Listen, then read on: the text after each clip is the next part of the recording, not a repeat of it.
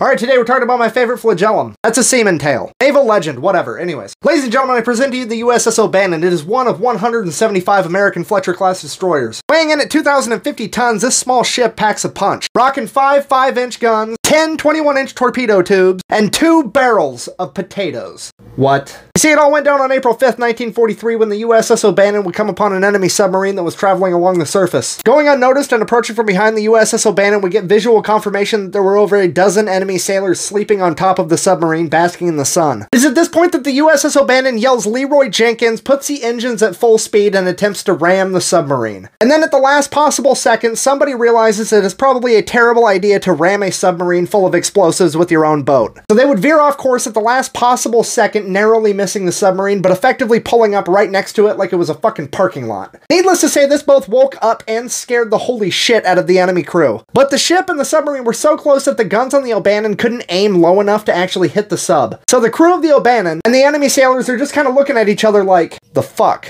Then the enemy sailors would remember that there's a 3-inch gun on top of their submarine, and they would frantically start preparing it to fire at the USS O'Bannon. The Americans had no weapons on them, so they resorted to doing the only thing they could. They just started fucking throwing shit at them. And coincidentally, there was 2 barrels of potatoes there. So they just started yeeting these fucking potatoes at them like they're trying to ruin their keto diet. And to the Americans' surprise, the enemy crew starts freaking the fuck out. They're diving away from the potatoes, they're kicking them in the water, they're trying to throw them back at the O'Bannon. It's just complete fucking chaos on top of the enemy sub, because they thought the potatoes were grenades. This gave the crew of the O'Bannon just enough time to put enough distance between them and the sub that they could aim the 5-inch guns at the submarine. Needless to say, they would hit it because, well, America, we can hit the moon with a people bullet, we're definitely going to be able to hit a submarine at point blank range. They would then double back, hit it with a couple depth charges, permanently turning that submarine into a Yamato-class coral reef. If you're not picking up what I'm putting down, I'm trying to tell you that the crew of the O'Bannon just quack-banged an entire naval vessel with a fucking potato. Oh my god, it's a spud bang grenade. And can we address the fact that the American unhealthcare reputation is so fucking gnarly that we threw a potato at them, and the enemy just went full Admiral Akbar? How's the old saying go? Give a man a fish, he'll eat for a day. But if an American gives you a potato, fucking run, because it's probably a grenade. I'm gonna be completely honest, I could die right now happy if I knew that one of those crew members yelled, "You should have had a V8" when they threw a potato. And I can hear my comment section already. Buh, you know the captain of the O'Bannon said that didn't actually happen. Buh. Yeah, I do know that. I also know that multiple lower enlisted people say that it did happen. Now, I've worked in retail, I've worked in restaurants, I was in the military, and now I do construction, and I can tell you one thing for sure. If all the people at the bottom of the chain of command are saying that something happened, and the one dude at the top that's responsible for all those boneheads is like, no it didn't, that shit absolutely happened. Thanks for watching, I hope you enjoyed it. February's shirts are now live at thefatelectrician.com. So yeah, spud bang out.